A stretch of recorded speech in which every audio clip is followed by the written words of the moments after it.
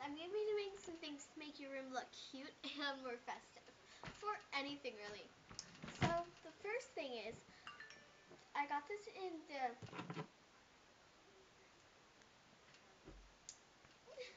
And I got this little thing in the locker aisle, and I'm like, oh my, I'm totally going to use this for my desk. So I kind of just... I got some of my markers and some of my sticky notes in it. And this is how it looks, and it's just so cute and festive. And then the next thing I have is I have found this little heart thing, like just wandering around in my room. I'm like, that's so cute. First thing I did, one of my bracelets broke the other day, and there was these beads, and it has this infinity sign. I'm like, oh my, I'm gonna put this in here to make it more look cute. And then this is where I'm just store all my erasers. And then I just put this on the top to make it look more cute.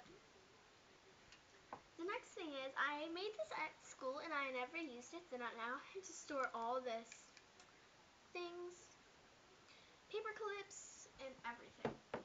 The next thing I'm going to teach you how to do is this little heart frame. First thing you're going to need is a Sharpie and just a little frame that you want to copy. If it's a flower like mine was, you're just going to trace over it and color it in to make it look more you. Then when you take it off, you want it to look like this, and then I just put that there. The next thing, it's really fun and festive. You gotta admit, you're probably gonna be like, nuh-uh, it isn't. It is. This was almost all my craft supplies. I got it from another video, and I'm really sorry, guys. My phone, people keep on texting me. I'm like, hey, I'm in the middle of a video. So, the next thing is something that I personally love, and it's just this little cute ladder thing. And I use it for almost everything, like for the next day of school. And you're probably like, ugh, that's so dumb. It's actually really easy and simple to do. The next thing is, my dad got me so many seashells when he was in Florida for his honeymoon. And I'm like, this is so cute. I'm definitely going to put this up there. The next thing is, I'm a little bit obsessed with this. And if you just put it anywhere in your room, it makes it look more festive and cute. I think that's it, but I have a little something I need to tell you. I went to a store today and I bought 115 of these.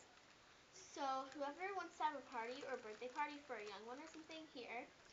And then the next thing you're going to be able to get is a handmade one of these, made by moi. And then you're going to get a heart-shaped one like this. Put whatever you want in it.